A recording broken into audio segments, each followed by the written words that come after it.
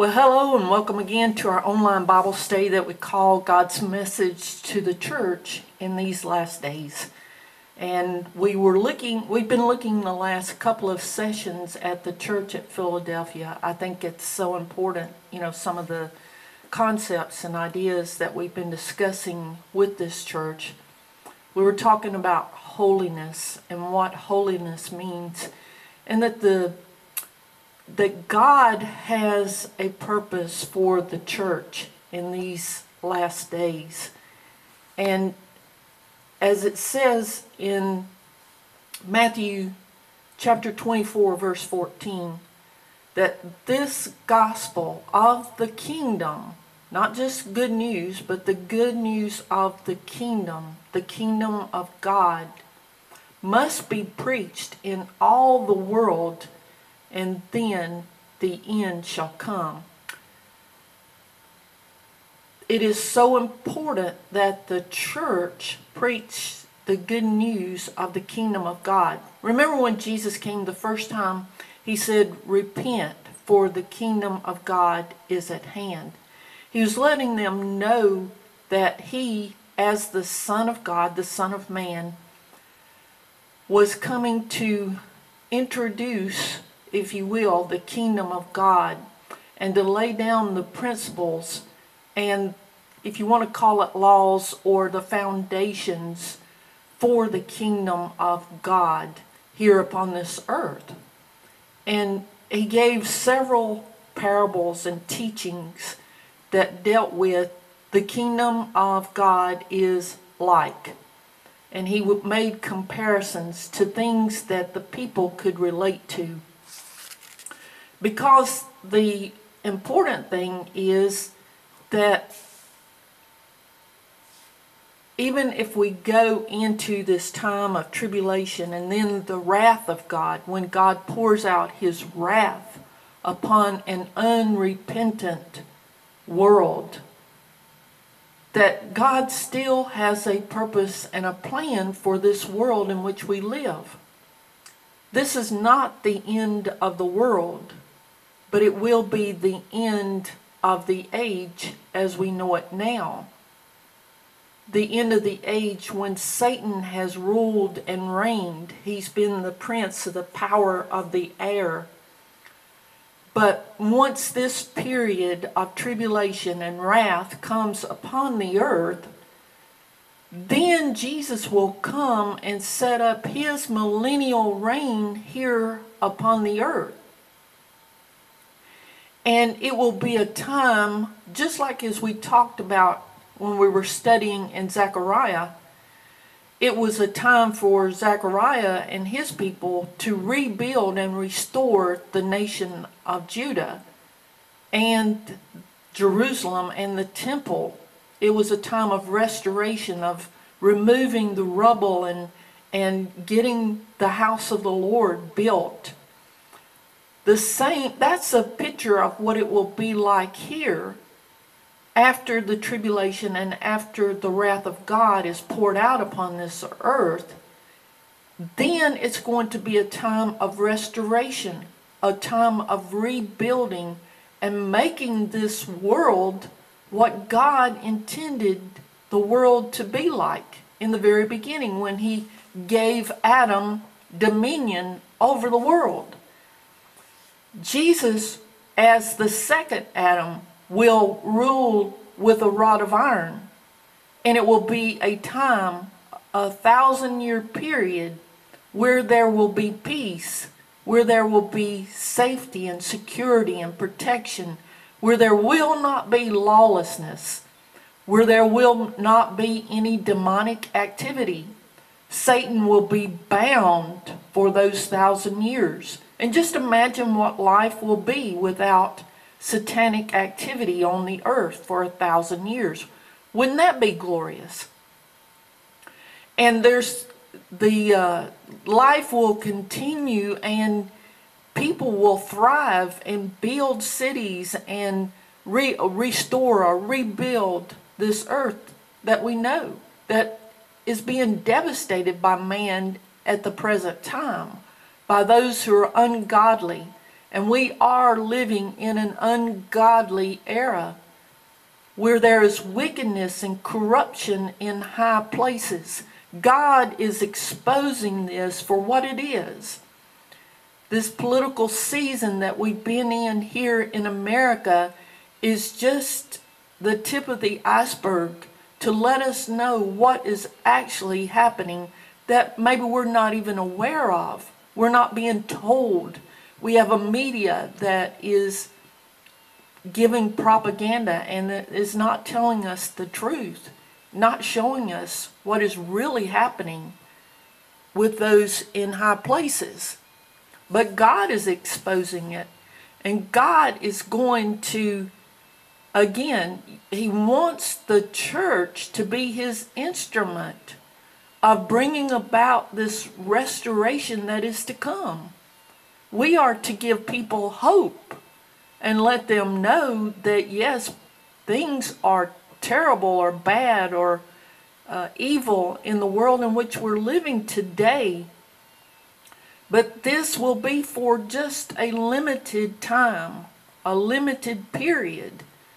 But we are to be God's instruments of providing a hope for the future and letting people know that once we get beyond this period of time, then this will usher in a glorious age, a glorious time where righteousness and peace and love and all the things that we long for will be accomplished. And Jesus will use some of us also to rule and reign with Him here upon this earth. That those who have been faithful, those who have been true, those that have used what the Lord has given to them and has increased it. In other words, you think about the parable of the talents, where Jesus said to one, "What have you done with the talents that I've given to you?" And they said, "Well, I've invested it and I have increased it." And He says, "Well done, you good and faithful servant. I'll make you ruler over 5 cities or 10 cities." In other words, in the millennial reign, He says, I will reward you by giving you the opportunity to rule and reign with me in the earth. And that is a special and a glorious promise that God is making to His church. But I preface all this to say that the church needs to get ready, because a lot of people have been taught, most of us have been taught, that we're going to be raptured out of here before anything bad happens and we won't have to go through it, and God is going to just zap us and take us to heaven and we won't have to worry about any of this. But in reality, that's not how it's going to go down. For many years I believed this because that's what had been taught. And I just said, well, maybe they know something I don't. But it's not what I read when I read in the scriptures. That's not how I saw it. I was hoping that that would be the case, but now as we see things unfold around us, I realize that Jesus said, in this world you're going to have tribulation. And Jesus also shared with His disciples about what would take place, about wars and rumors of wars and earthquakes and famines and pestilences and persecution and deception, and then the heavens being shaken, and the moon and the sun and the stars will all be shaken. All of these things that He mentioned, and He said that after this tribulation, that's when you'll see the sign of the coming of the Son of Man. So it'll be after all of these events and circumstances and this great tribulation that He describes, that's when He will appear. Why? Because the church is not ready. The church has been asleep at the wheel. The church, think about this, at 9/11, this was a wake up call for the church. God was trying to get our attention as a nation and saying, look, you need to repent. This This really devastated a lot of people when they saw that there was a breach in our security as a nation. When we realized that, how could this happen? We are, the superpower of the world. How could just a small group of people do all this collateral damage there in New York City and at the Pentagon and in Pennsylvania? How could just a small group of people do all this damage? And it just floored people for a while. And for a few weeks, people were flocking to churches wanting some answers. And unfortunately, the church didn't have any answers.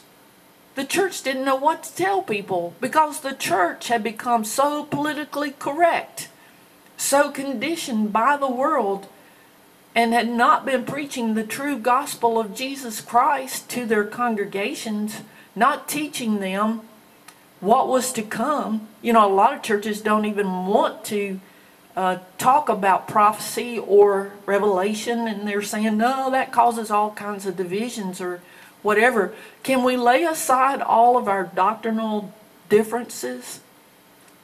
Because when Jesus returns, he wants to come for a bride that is without spot, without blemish. He wants a church that is holy and set apart and not like the world. And unfortunately, there are so many churches that they want to throw down or throw other churches under the bus. They want to criticize and point fingers and condemn the doctrines and teachings of others. But that's not our job. That's the Holy Spirit's job.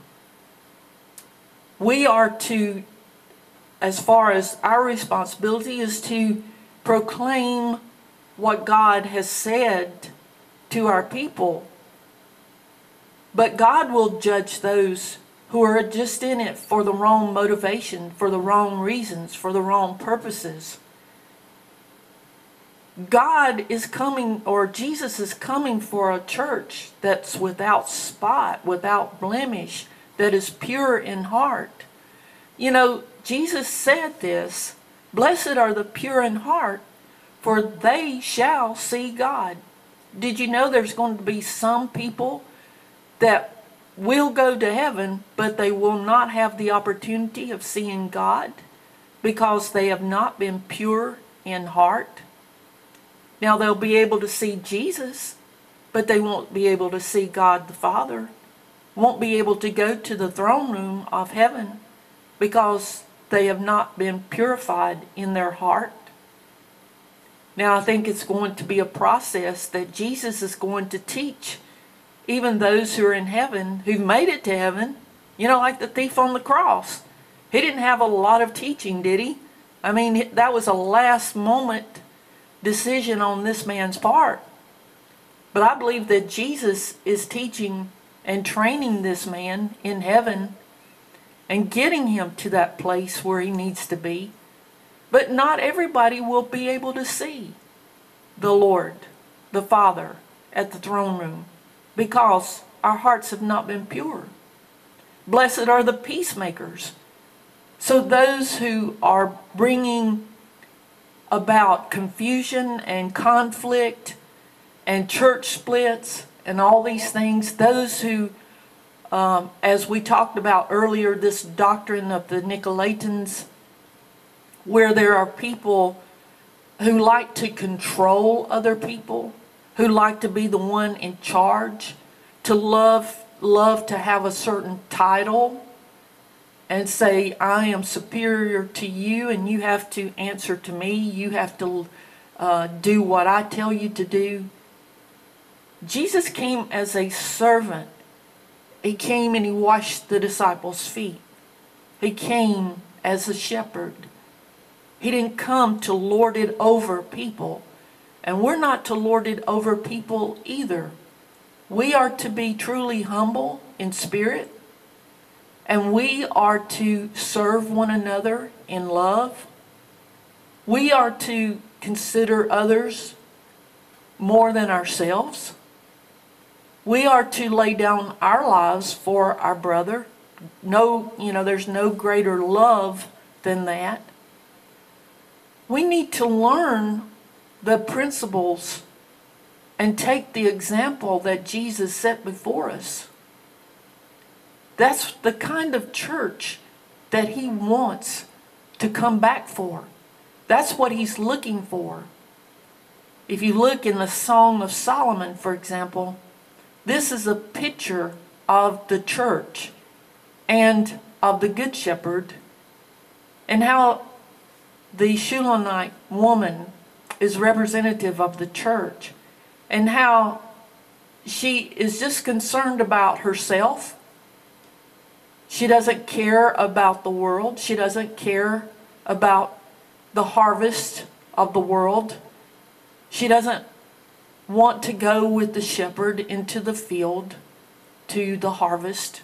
She just wants to stay and lay in her bed and enjoy the comforts of home, but she doesn't want to get out of her comfort zone. You can read it. Read the Song of Solomon, and it will tell you. She says that she loves the shepherd, but at the same time she refuses to go with the shepherd into the field. She wants to stay where she is. So, again, the message is that the church is going to have to be purified. The church is going to have to be refined. The Lord is going to come back. But when he does, we can't go to the marriage supper of the Lamb until we have been purified, until we have become more and more in the likeness of Jesus Christ. And in the days in which we're living, in these trying and difficult days, and from what I'm hearing, the days are going to become more and more difficult as we go along. There will be signs in the heavens. There's a man that works for the federal government, and I've been listening to him. He has the intel. He knows things that the public has not been made aware of. And one of those things is that there will be a shaking in the heavens. He has been saying that there is 5 waves of energy. Last year was the first wave, but he says on December the 26th of this year, there's going to be a great shaking. That we are a binary system. That means that there are 2 suns. And that we are getting more and more in alignment with this second star, or this second sun, if you will. And that will cause problems here on the earth. Because this second star is powerful and has, just like we're so interconnected with our sun, this sun will interconnect with our sun, and because of its strength, he says that it will suck the helium and the hydrogen out of our sun, and for 3 days there will be total darkness. Just like the plague in Egypt, when there were 3 days of darkness. He says that's when this happened before. So this was thousands of years ago that an event like this happened. He said this is exactly what happened during the Egyptian plagues, is that this other star, this other sun, if you will, was in alignment with our sun, and it sucked the helium and hydrogen out of our sun. And what will be the effects of this? He says for 100 or so days after this, there will be auroras, there will be an uptick in earthquakes, volcanic activity, the earth will heat up, and there will be much devastation in the earth. And I know that the church is not ready for this. And the news media and NASA and the other agencies, they don't want to alarm people, so they're not going to tell us about it until it's too late. And then what do? What can you do? Except what it says in Psalms 91. Those that dwell in the secret place of the Almighty shall abide under the shadow of the Lord. It says that He will cover us with His feathers, and under His wings we will find protection. He will send His angels and give charge over them, that they would keep us, and that 1,000 may fall at our side and 10,000 at our right hand, but it will not come near us. The world is living in a time of great darkness right now.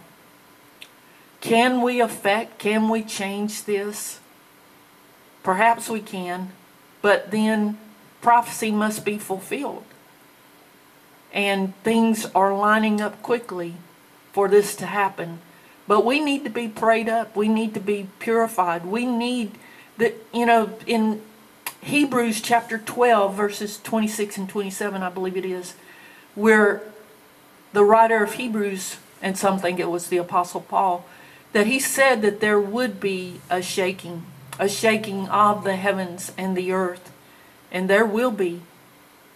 And life as we know it will not be the same.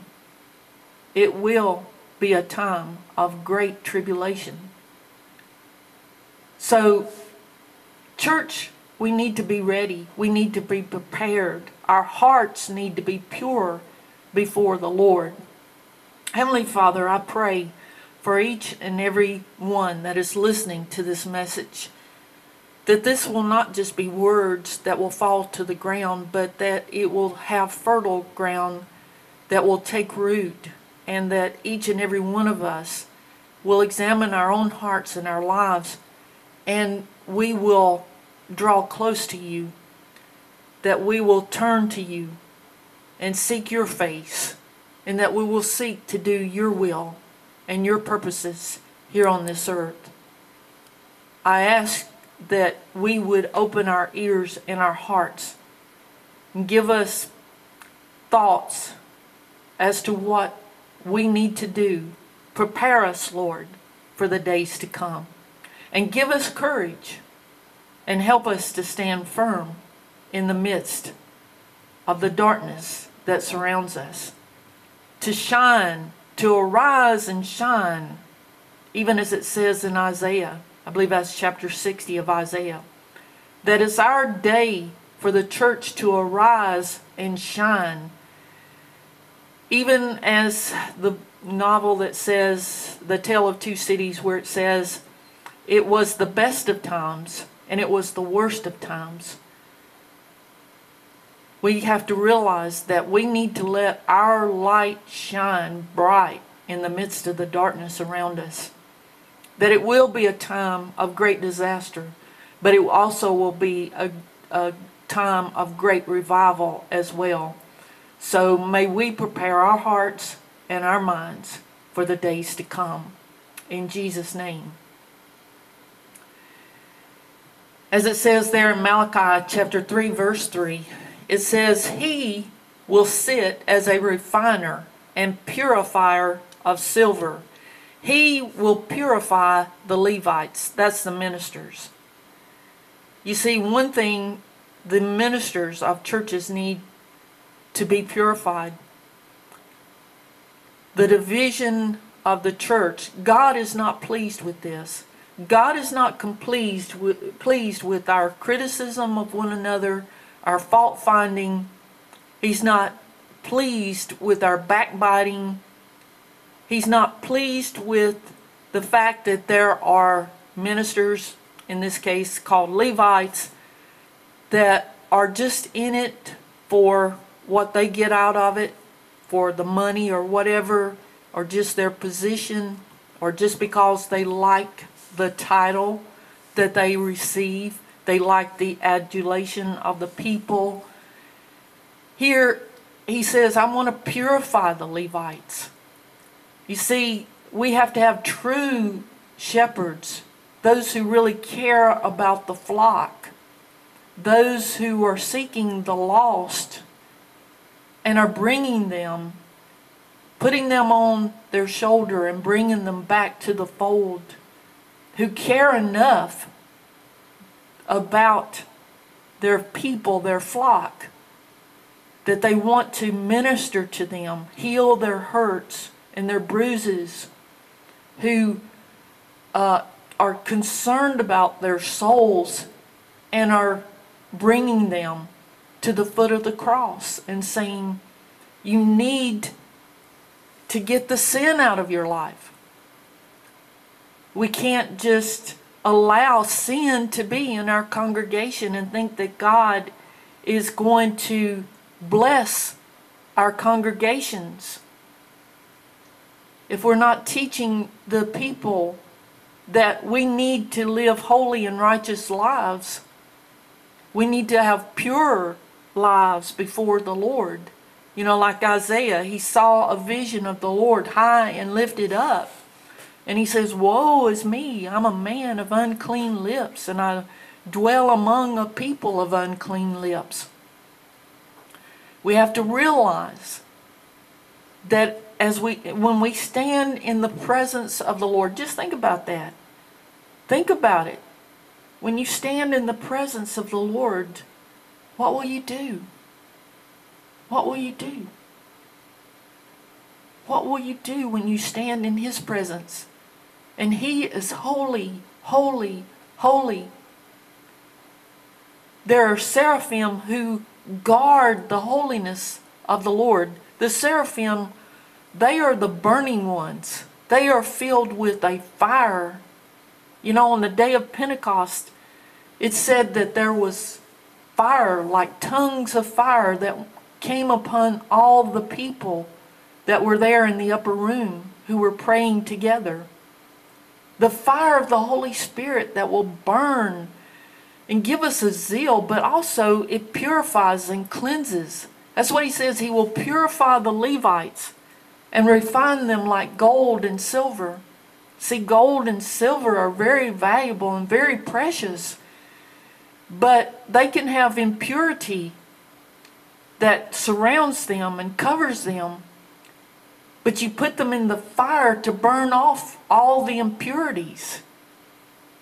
And when we get into the presence of the Lord, that's what happens, is that all the impurities are to be burned off in our lives, melted away, come to the surface so that they can be skimmed off.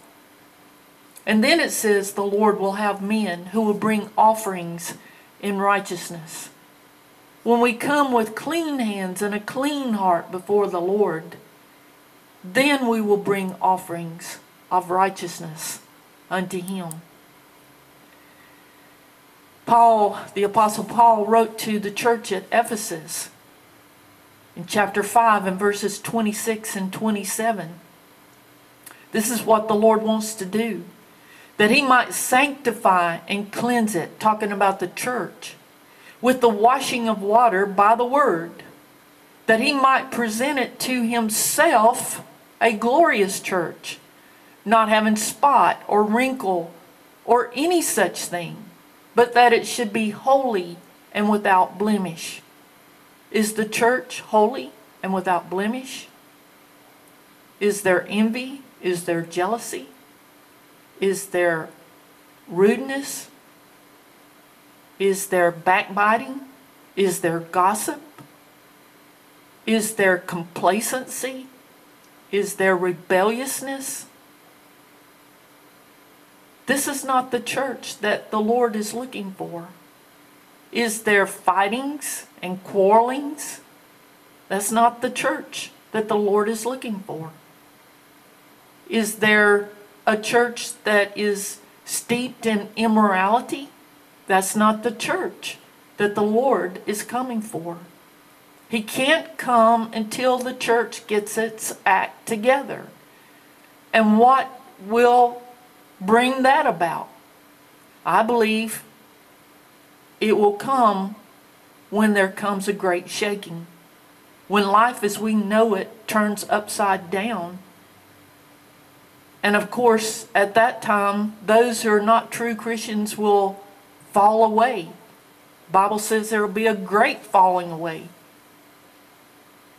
But what will remain will be solid, will be pure, will be righteous, will be holy. They will turn to the Lord. We will turn to the Lord and seek His face, because He is our only refuge. He only is our protection and our help in our time of need. So the day is coming, people. Get ready. Get ready. God is looking for this right here that the Apostle Paul is talking about. That it should be holy and without blemish. And the church is not there yet. But the Lord loves the church. And He wants to mold and shape and purify and refine the church. Because He loves the church. That's why it calls the event the bride of Christ. He calls the church the bride of Christ. And it talks about the marriage supper of the Lamb. This is how God wants a relationship with us. That's the kind of relationship that He wants. It's a very intimate, loving relationship. And that's what He's going to have when He returns. But we're not there yet. So we haven't got past verse 7. How the Lord identifies Himself to the church there at Philadelphia. He says He is the one who is holy. And that means, as we said before, it means that we're set apart, we're sanctified. In contrast to the many gods that were represented in the city of Philadelphia. And there are many gods that are worshipped in our country, by the way. There are witches and warlocks and Luciferians and those that are delving into the demonic realms in our world. So there are multitudes of gods that are out there that are being worshipped. But He says He is the one who is true. He's dependable, He's genuine, He's real, He's faithful. As you see there in the picture, this is some of the ruins that you see in Philadelphia. So Jesus is reminding the church there at Philadelphia that He is holy and He is true. And when we look at the word true in the ancient Greek language, there's two translations of true. One means true and not false, and the other means true and not fake. And the word that's used here has the idea of real or genuine. Jesus is the real deal. You know, the Vatican today is promoting a one world religion. This is part of the beast system that it talks about in Revelation. Religion is a very powerful force. What people believe is what motivates them to do the things that they do. But the Vatican is promoting that it doesn't matter what you believe, just so long as you believe something. And they are promoting a one world religion to embrace the Muslims, to embrace the Hindus, to Buddha, whatever, all the religions of the world under one umbrella. And we just need to get together and understand one another and love one another. Well, yes, we can love and we can respect, and it doesn't mean that we're mean or mean-spirited. That's not what God has called His people to be. We are to love even our enemies, Jesus said. But it doesn't mean that we embrace their ideology or what they worship. Now, of course, the Vatican does not want to embrace Judaism or certain people in Christianity who believe that there is only one God. You see, for the one world government to work, you have to have people in one accord as to their belief systems. So you have to get their belief systems. You have to mesh them together and let them cooperate with one another and say we can get along with one another. We can work together and build a new world. But this is trying to build a new world without Christ, without Jesus, without the Anointed One. And we are His anointed if we're truly born again. The only way that there can be peace on the earth is for the Prince of Peace to come. And He hasn't come yet.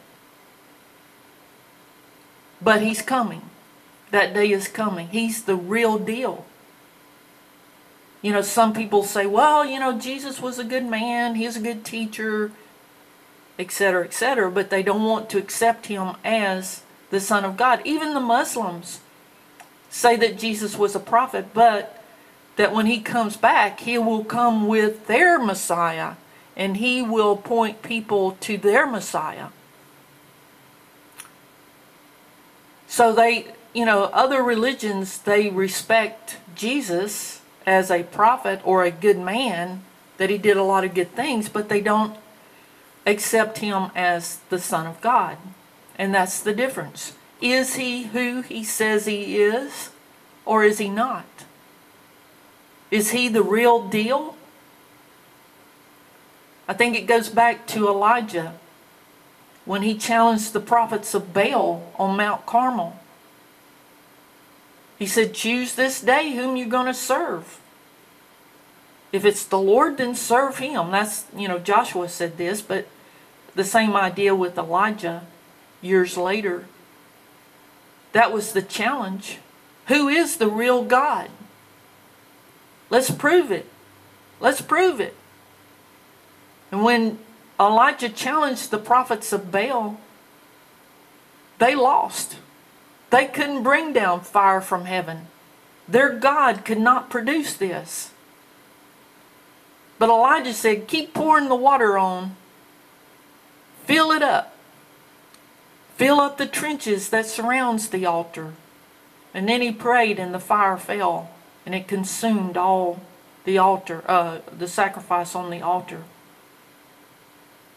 And the people said, the Lord, He is God. The Lord, He is God. In other words, the Lord is the real deal. He's genuine. He is true. And we have to make that decision. Is the Lord who He says He is, or is He not? Who are we going to serve?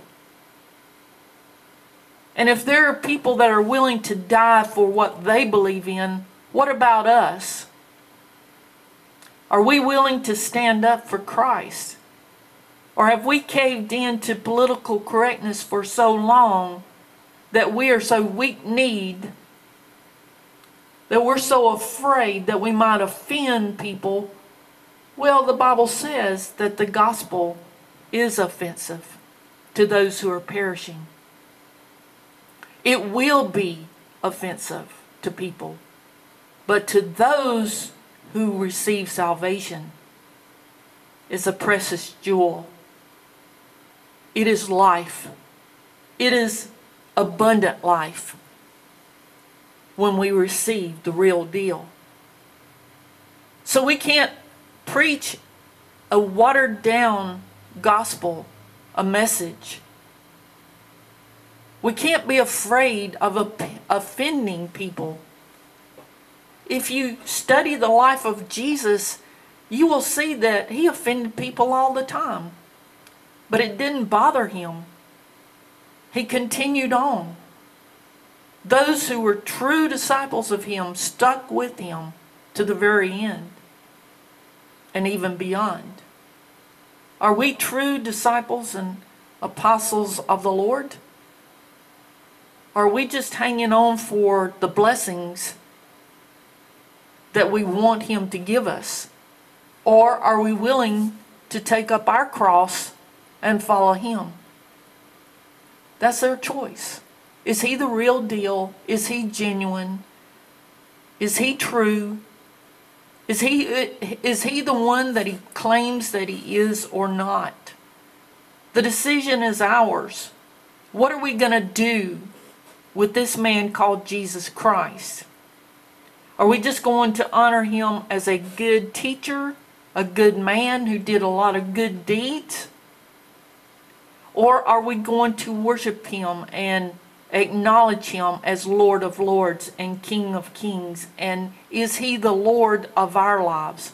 Jesus said, count the cost. Count the cost. You may have to pay a price.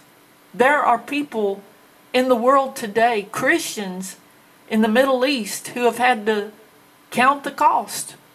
It has cost them their very lives to say that they are Christians. They've been beheaded. They've been tortured. They've been stuffed into ovens and burnt alive. But they have not renounced the name of Christ. Can we say the same? Are we willing to take that stand for the Lord? Is he the real deal or not? If he is, then there is an eternity to gain. Then the promises that he has given us is true. He says, I go to prepare a place for you. So if we die, we know that he's prepared a place for us. And he says, I will come again. He will. He's coming for his bride, his church. Is he the real deal or not in your life? Are we willing to live our lives in such a way that we're not ashamed of the gospel and we're not ashamed to proclaim it? That he is Lord. He is my Savior. He is my Redeemer. He is my friend. He's one that sticks closer than a brother. He's my Redeemer.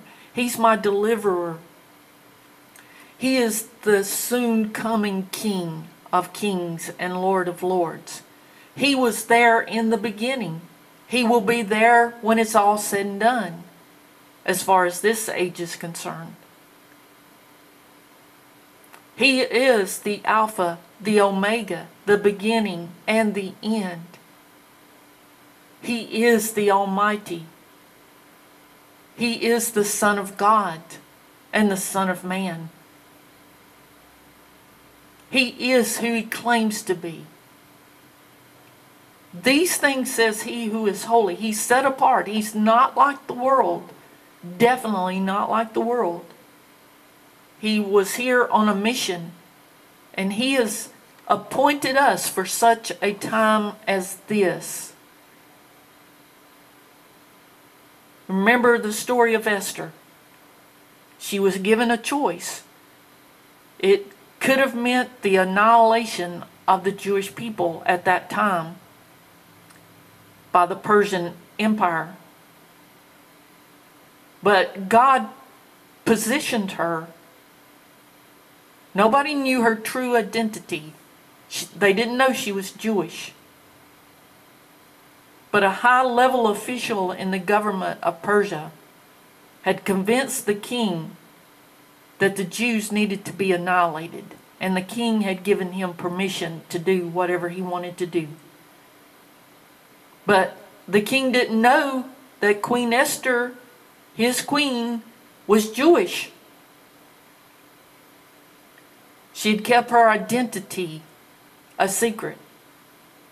And for too long, I guess that's the way the church has been. We've kept our true identity a secret to the world. But are we willing to pay that price? Because when her adopted father told her, look, you've got to do something about this situation or our people are going to perish. And he says, don't think just because you're there in the king's palace that you will be exempt from this. But he said, who knows, but you've come to this position for such a time as this. And to do so, to intervene on their behalf, it meant that she was going to have to reveal her true identity, that she was Jewish. So she asked her adopted father, she says, well, get the people together and fast and pray for me for 3 days. And then I'll go to the king. And if I perish, I perish. She had to make that decision, that choice. I have to intervene on behalf of my people. But it may mean my death to do that. So I have to make that decision. Yeah, I'm scared. But fast and pray for me. And I'll go to the king. And whatever happens, happens. So she went to the king in fear and trepidation, but with the backing of many prayers, and she was able to deliver her people from annihilation. Are we willing to pay that price in the day and age in which we live? Have we made that determination that Jesus is the real deal? And if he is the real deal, will we lay down our lives for him? Will we stand for him? When we begin next time, we'll be looking at the rest of verse 7, because it says, these are the words of him who is holy and true, who holds the key of David. What he opens, no one can shut, and what he shuts, no one can open. We'll talk about the key of David next time. Heavenly Father, I just pray for the church that we would get our act together. I pray, Lord, that we would become like Queen Esther.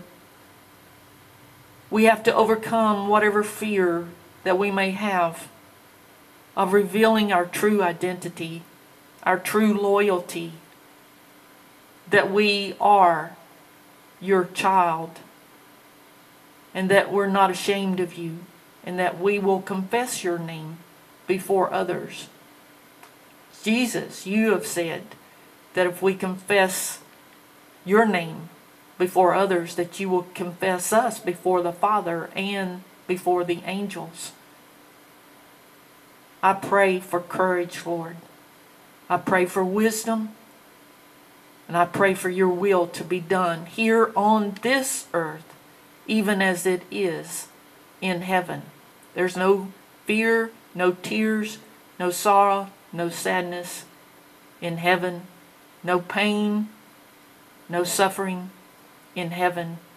And I pray for that to happen here on this earth. I pray for the day when you will return and set up your kingdom here upon this earth. A kingdom of righteousness. A kingdom of peace. A kingdom of blessing. With you at the helm. Oh, hallelujah, Lord. Thank you, Jesus. Thank you, Jesus, for your promises. Thank you for your love. Hallelujah. Praise be to your holy name. May it be so. In Jesus' name, amen.